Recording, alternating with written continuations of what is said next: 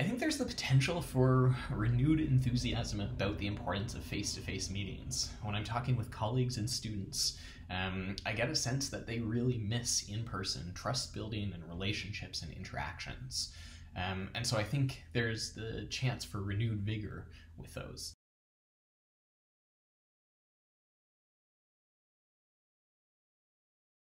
Now, the wisdom that we need, I think, is discernment, right?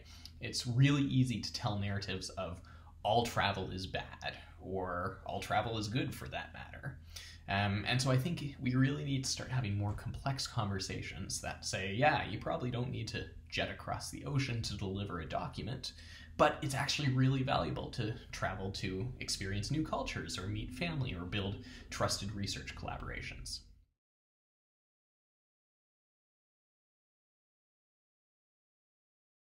A negative outcome I worry a lot about is the divergence between different groups in society.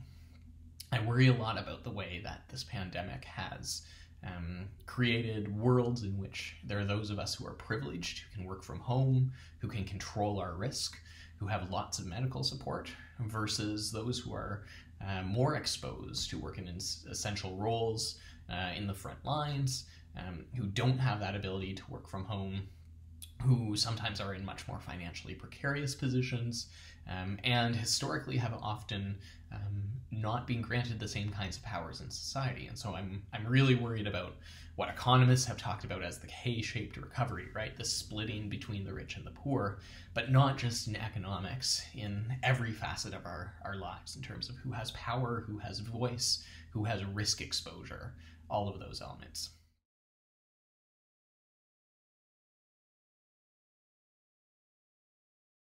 I think the wisdom there is all about empathy and compassion. It's about realizing that my lived experience is not the same as yours, and that there are systematic contributors to the differential ways that we experience life. And so we need empathy and compassion to help build social systems that are more accessible and equitable and inclusive.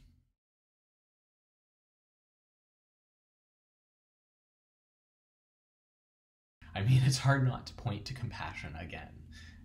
The importance of being good to yourself and those around you during these really remarkable times, and remembering that the world that we've built, the kinds of technical infrastructures that make it so that we have to keep working during these abnormal times and try to push the same level of productivity, these are technical infrastructures that are exerting a lot of control over our lives right now. And so I think being compassionate with ourselves, with each other, is so critically important.